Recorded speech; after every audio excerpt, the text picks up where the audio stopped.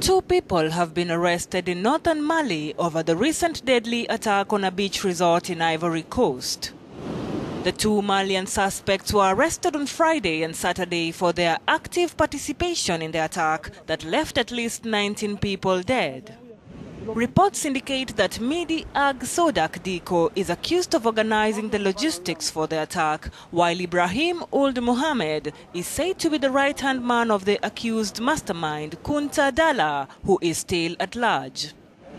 The arrests announced on Sunday by Malian security forces have been welcomed by Ivorian authorities who called for international cooperation in the fight against terrorism. So far, a total of 15 people have been arrested in connection with the March 13th attack claimed by Al-Qaeda.